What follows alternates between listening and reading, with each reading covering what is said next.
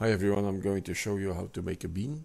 So press X to delete. We're going to add curve Bezier, and under here on to the right we're going to click on that one and we're going to say the shape should be 2D.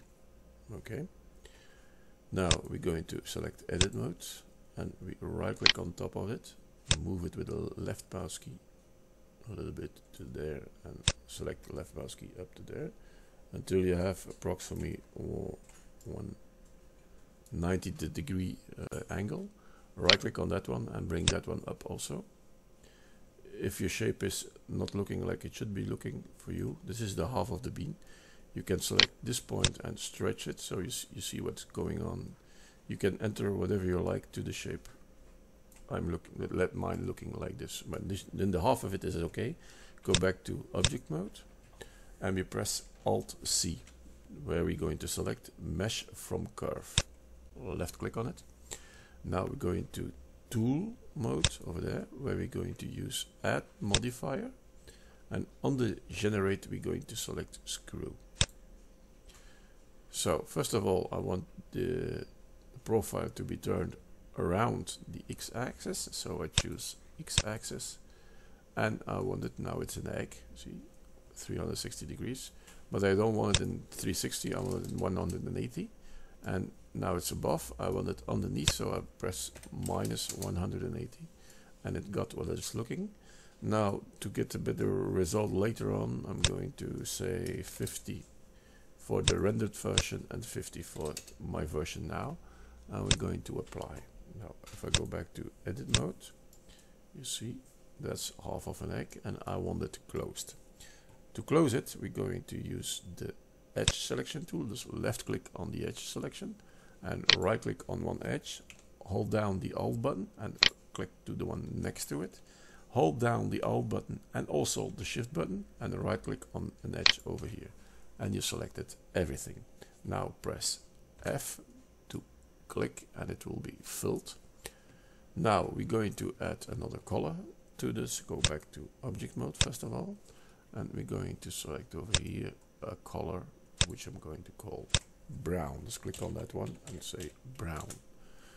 We're not going to give the correct color already because it is too black and I cannot see what's going on. So intensity maximum and specular 0. Now we're going to position the camera first. Just right click on the camera, press N to get that menu and say lock camera view. Cursor on the screen and press on the numpad 0. Okay, we roll in with the mouse, with the middle mouse key, and we're going to position the bean like we would. Okay, cursor on the screen, 0 on the num key, and unlock camera view. So this is already done.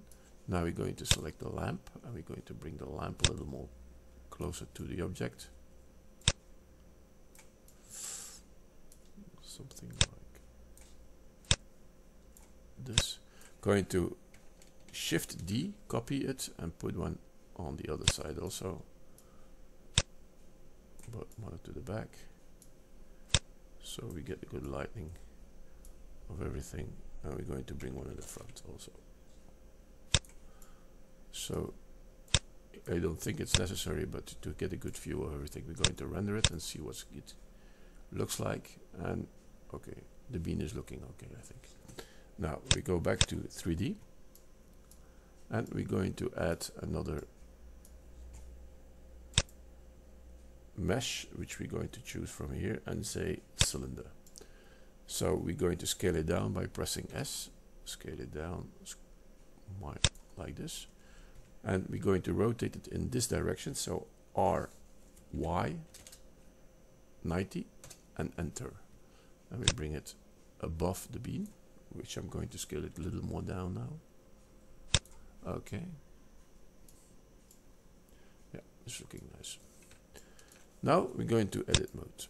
Edit mode, and we're going to select face selection over here and right click on the top face. We're going to scale it down, pressing S, so it's a little conically. Yeah. And we're going to extrude it in X direction, the red direction. So EX until the middle of the bean. somewhere over here, and we left click on it. We're going to select that axis, and we're going to bring it aside like that, and we're going to scale it up by pressing S. Scale it up, should look looking something like that. Going to press X again, and we're going to bring it down under the bean like that. Left mouse click. Going to move it a little more up. Yeah, we can see what we can do. And select that point, bring it to the center, and we're going to scale it down a little bit, like this. Okay. Now this is not looking nice, and I want to bevel this one. So to do that, we go to the edge selection tool, left mouse click, right click on that edge, and hold down the Alt button while clicking to another one. Scroll a little out with the middle mouse key, and then press Ctrl B and move it aside. You see, you can make more turns to the screen, so your edge or your face is larger. And if you roll with the middle mouse key, you see that it makes more of makes the mesh bigger. And if it looks for you okay, left mouse click, and you have your bean width, which is looking okay, I think. Now we're going to back to object mode, and we're going to select the bean like that, and we're going to tools, add modifier. Under generate we choose boolean, and we're going to say difference, because I want the difference between the bean and the cylinder, so I choose as object the cylinder. And if he's giving an error, it means that something is not correctly positioned, or too much or too less. So we're going to bring it a little more up and down. It has something to do with that the difference that he cannot make, because some part is not correctly positioned. So if it is okay, then you press apply, and now we're going to hide the cylinder in the two things. Just if I press here, I don't see it anymore, and if I press it over here, it's not in the rendering. Okay. So first of all, what we're going to do now is going back to edit mode, and we're going to use the edge selection tool, where I'm going to say right click on that one, hold down the Alt button, and click on the other one next to it. Now place your cursor like this, your bean like this, and press S, where you're going to scale down a little bit like that. Okay, do the same over here. Right click on that edge, hold down the Alt button, click on that one, press S, and bring it down like this. Now if you do it, you see this is not looking so nice as the other one, because the other one is more bended. So don't scale it too much, like this. I rotate it a little bit. Yeah, we're going to press S again. You see, I'm not going to get a better result of that. So what we can do is we're going to use just the selection of that edge and bring it aside. So going to edge selection, and we're going to select the correct edge, of course. And why get a problem? Because I was like that one, hold down the shift button, that one, select that one, and all the other edges in between.